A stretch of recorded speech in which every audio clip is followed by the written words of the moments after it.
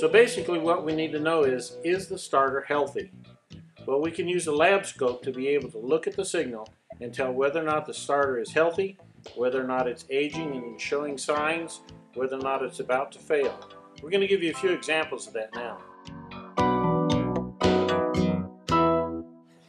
Now I'm going to show you a signal and then we'll go back and actually look at how to set the scope up.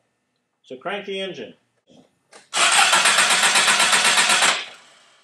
Now I'm going to stop that, okay, and I'm going to move it back a little bit.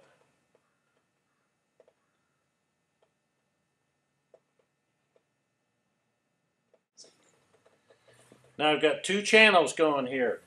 You can see the yellow, which is on channel 1, is on voltage. This is with the key off when we're reading about 12 something, 12 to 13 volts. The green is reading 0. That's on amps. Now when we come over here and actually crank the engine, now you can see what happens. We got a voltage drop. We started at 12 and the yellow came down to somewhere around 8.5 or 9.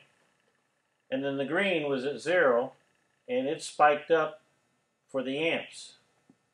Now the thing what you want to look for in here, I'm just going to separate these so you can see it a little bit better. I'm going to move the yellow up.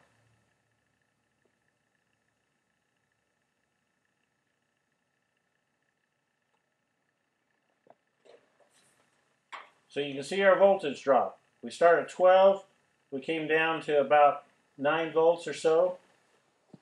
Now what you're looking for is to see this, the voltage drop should come up and start leveling off.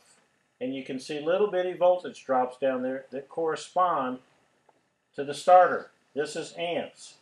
Very much like if we're looking at a fuel pump, trying to see if we've got a good healthy fuel pump, looking for dropouts or something like that. So we're at 0. Right here is the key on. You can see a little bump right there and a little voltage drop right there.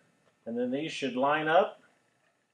Now the same thing, this should come down and then it should level off. If this should become very erratic or the voltage spikes and then drops down, doesn't level off, then we would have a problem. I'm going to show you that with some comparisons. But for right now, what I want to do is line these back up so that they overlap. Now let's look how to set the scope up. How you set your scope up for this, I'm going to be 2 channels, so I'm going to go into setup, and on trace 1, I want to do a voltage drop. So I'm going to set it up for 20 volts. And on trace 1, I'm going to use my regular clamps for trace number 1. It's going to be plugged in here, trace number 1. And I'm simply going to put this around the battery positive and the battery negative.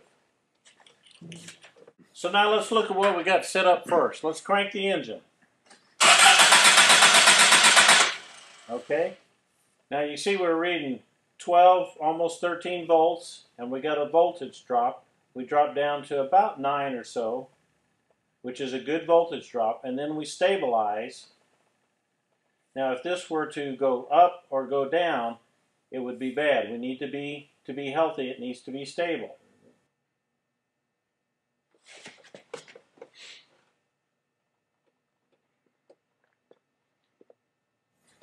Okay, now to look at amps on a starter. Now you know, of course, the starter pulls more amps than anything else in the vehicle. So we can't use a low amp clamp like we do for fuel pumps. We have to actually use a higher amp. Now I recommend we get one that is for 600 amps. We plug it into the top, just like everything else on channel 2. Now I'm going to take this off of pause here. I'm going to go into setup and traces. Trace number 2, I'm going to set up for low amp 60 amps. Also, we're going to put the filter on. Then we go back, and we're ready to go. Now we're going to take this, turn it on, and you adjust the 0 on this scope by trying to get it as very close to 0 as you can just by rotating this. You can see it move there a little bit when I rotate this. So you want to move it as close to 0 as you can get it. Now we take this and we simply clamp it around the wire going from the battery to the starter. Okay, now let's crank the engine.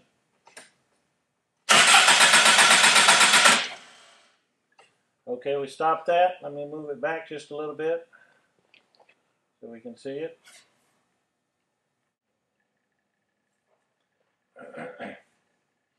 Now you can see that we've got the voltage drop that we had before. It comes over here and drops down, up and stabilizes. Now we've got our amps. The amps come over and they spike for the high amps, turning the dead engine, the engine that's not moving at all. And then these should drop down and it should stabilize.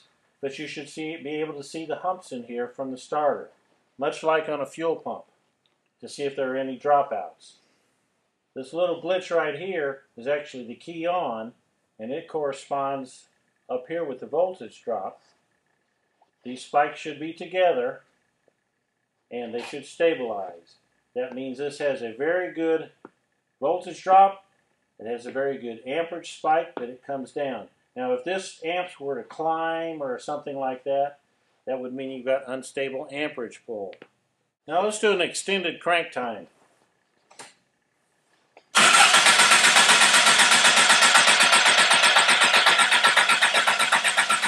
Okay.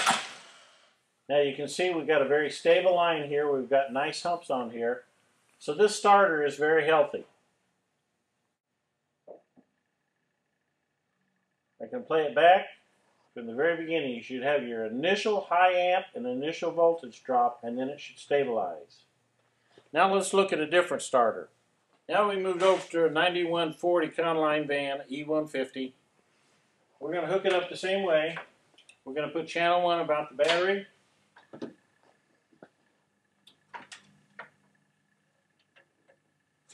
And we're going to take our amp clamp and put it around the wire to the starter. Now let's look at our signal.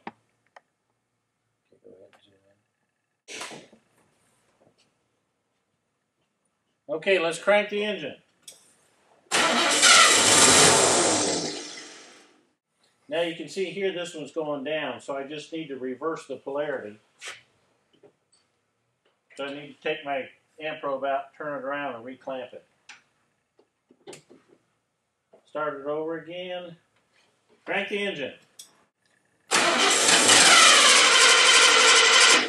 Okay. Now as you look at this scope, you see the 12 volts comes across, and we're dropping down to below 8. So we got quite a voltage drop there. And then it comes up and we don't have good humps. And also it's beginning to drift downward. If you look at the amps, we pull up the amps, and then instead of just having nice humps here, it's beginning to droop down and then stabilize. So this starter is showing a lot of age.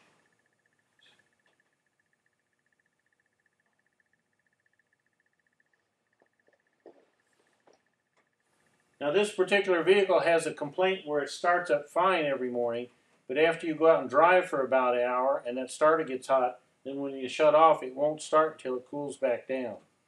That's showing you that this starter is actually aging. Now let's look at another example. Now this next vehicle we're actually working on a 98 Dodge Caravan. Let's crank the engine on that.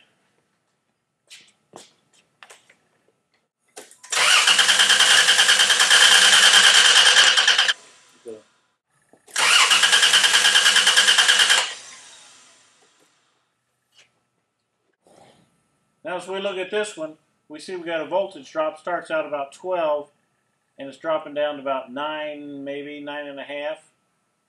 But look at our amps. Our amps, we have a good spike, but we got dropouts beginning to develop. Normally these should be good humps, but you can see they're dropping down almost to 0 amps, and at the same time, our volts are going back up again. So we're losing contact in here on the armature between the brushes. If I move this,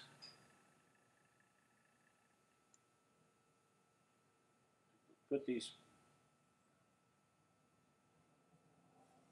points where they're touching, you can see that.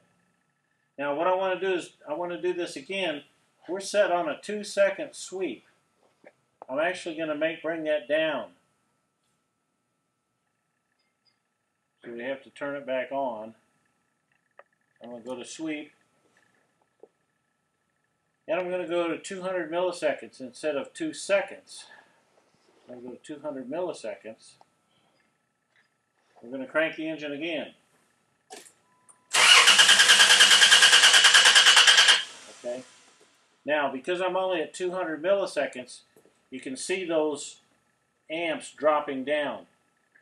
They're dropping down very close to 0.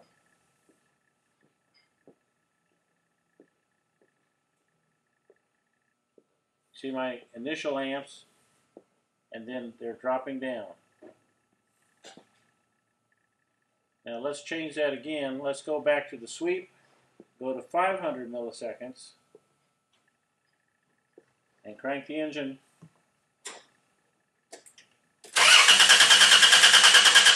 Okay, now you can see a little bit clearer. When our amps drop down to 0, our volts go back up, so we're losing our voltage drop as well.